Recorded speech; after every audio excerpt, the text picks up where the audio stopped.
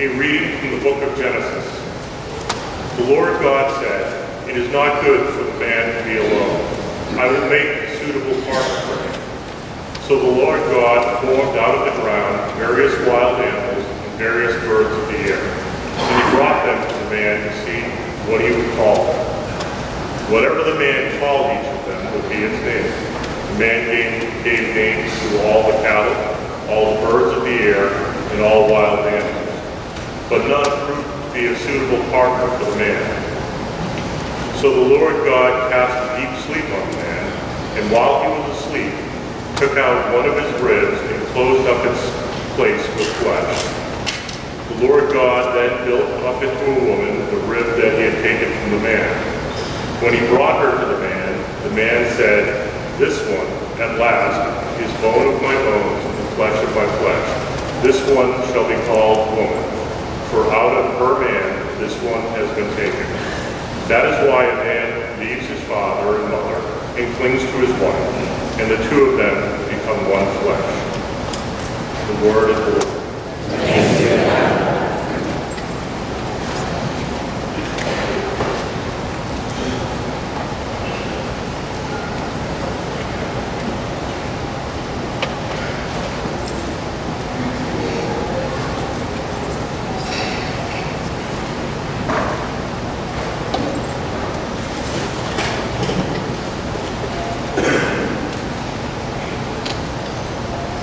Responsorial Psalm is number 811, Psalm 128, "Oh, blessed are those," number 811.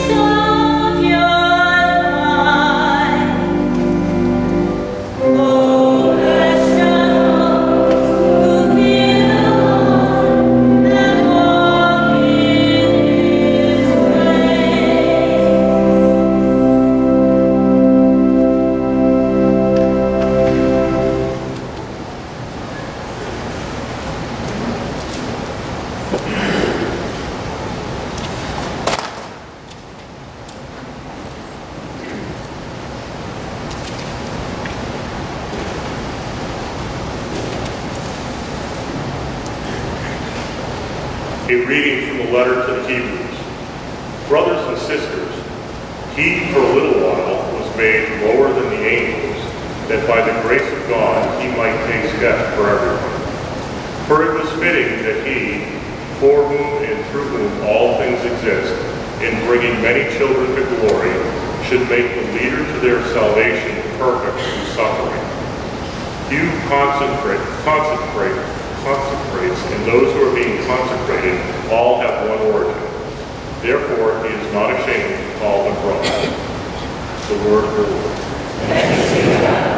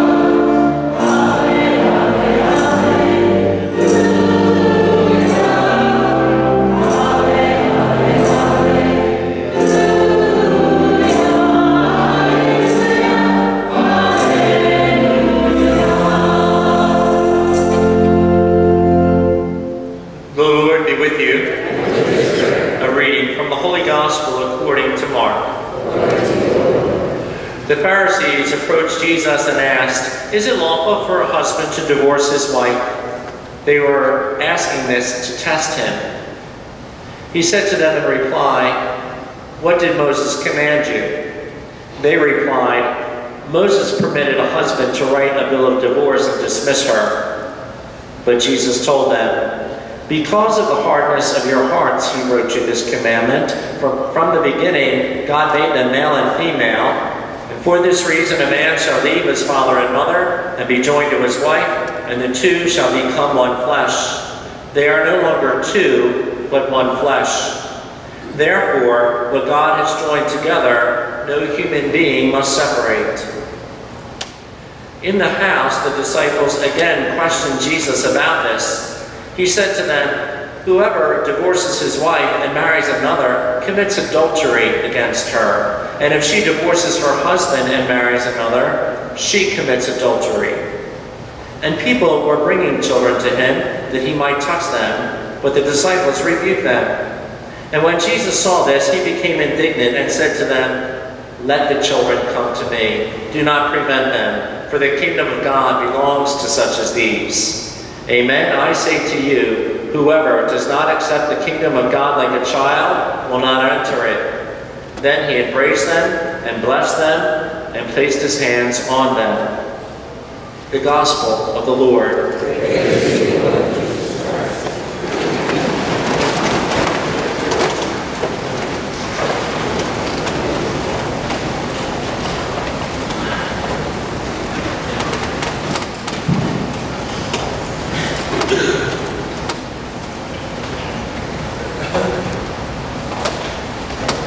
There is much wisdom in the counsel of Emerson, "Hitch your wagon to a star," and the need to wed idealism to every ordinary task.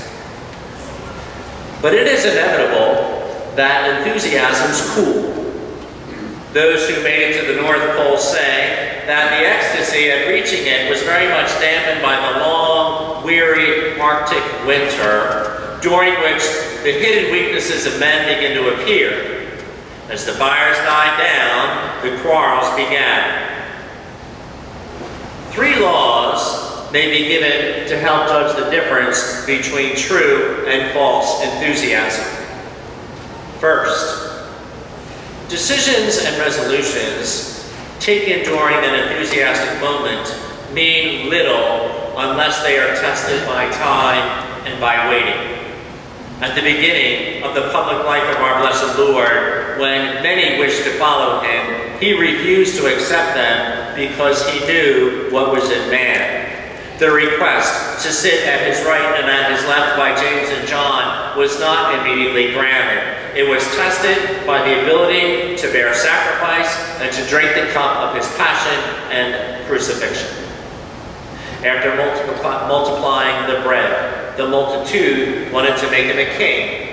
Yet by the next day, many left our blessed Lord and returned to their former way of life. Economic kingships last only while the bread is plentiful and the circus is in town. It's always a good policy never to choose the most enthusiastic person as a leader. Wait to see how much wood they have to feed the fire. Second, almost all moments of high physical stimulation are followed by a period of depression. As I said in my homily 2 weeks ago, the excesses of lust deflate, and it creates its own emptiness. The buzz from drinking is followed by a hangover. The dream stage of opium is followed by addiction. The body cannot sustain continued pleasure. As a child, I hated to be tickled by my older brother because my older brother did not know when to stop tickling. The tickling stopped when I took a swing. Third, in all human love, it must be realized that every man promises a woman and every woman promises a man that which only God alone can ultimately give, namely, to love another person as God loves them, for better, for worse, for richer, for poorer, in sickness and in health, until death do us part. That is how God loves us, unconditionally, and that's why matrimony is a sacrament in the church, as these vows can only be fulfilled with the help of sacramental grace. One of the reasons why marriages are shipwrecked is because as the young couple leaves the altar, if they come to the altar at all, they fail to realize that human feelings tire and that the enthusiasm of the honeymoon is not the same as the more solid happiness of enduring love over the years. In the first moments of human love, one does not see the hidden imperfections and deformities which later on appear. And sometimes it's not so much the great hurts which cause enthusiasm to cool, but rather the steady diet of mediocrities, the repeated insincerities, the getting used to one another's company, the everyday dust of human existence. There comes a time when the husband seems less handsome and the wife less beautiful just because of the habit of seeing each other. So when enthusiasm cools, then one hears, "You're not the one I married." Whether in marriage or in the priesthood, life is not a snare because the bubbles cease in the champagne glass. True happiness comes to man unless he places his heart in a false infinite. One who sees that marital love or love for his priesthood is nothing but divine love on a pilgrimage, we will use marriage or priesthood as a kind of Jacob's ladder to climb back again through the virtues to the source of all love, who is God. Such spiritual fires never cool, but grow in the coals lighted at the furnace of heaven that touch the lips of the prophets and define the presence of the Holy Spirit that first Pentecost. I read a daily devotional. It's entitled Jesus Calling by Sarah Young. I love this book. And this book is referenced in the bulletin this weekend if you want to get a copy. So here's the entry for August 27th, which speaks to mediocrities, the daily dust of human existence, in marriage or priesthood or in life in general. Jesus is speaking. Spend time with me, for the pure pleasure of being in my company. I can brighten up the dullest of gray days. I can add sparkle to the routine of daily life. You have to repeat so many tasks day by day. And this can dull your thinking until your mind slips into neutral. A mind that is unfocused is vulnerable to the world, the flesh, and the devil, all of which exert a downward pull on your thoughts. As your thinking processes deteriorate, you become increasingly confused and directionless. The best remedy is to refocus your mind and your heart on me, your constant companion. So let's take a test. On a scale of 0 to 10, what value do you give to ordination in order for a man to live and act like a priest? In other words, can a seminarian studying for the priesthood confect the Eucharist, absolve sin, anoint the sick prior to his ordination? Of course not, because everyone gives ordination the value of 10. He needs to be ordained in order to live and act in holy orders, hence the name of the sacrament, to act and live like a priest. On a scale of 0 to 10, what value do you give to marriage in order to live and act like you're married? Can a couple live and act like they are married prior to the wedding? Many couples do. Couples who live and act like they are married without being married obviously give marriage the value of 0, as their actions say loud and clear that you don't need to be married in order to live and act like you are married. So how many marriages of those cohabitating are shipwrecked because out of the gate they give marriage the value of 0, since you don't need to be married in order to live and act like you're married. The young couple living together approached the altar thinking that they had lived together. They have lived together, but before the enthusiasm has cooled, and they will shipwreck because they do not value marriage in the first place. Marriage gets a value of 0. Many of the false enthusiasms in the world today come from those who find spurious happiness in the here and now, like cohabitation. Happiness in the here and now. But what about the quiet whisper of the long haul? What about the more solid happiness of enduring human love over the years? Well, the writer of 1 Kings greases the skids. Then the Lord said, "Go out and stand on the mountain before the Lord. Behold, the Lord is about to pass by." And a great and mighty wind tore into the mountain and shattered the rocks before the Lord, but the Lord was not in the wind. And after the wind there was an earthquake, but the Lord was not in the earthquake. And after the earthquake there was a fire, but the Lord was not in the fire.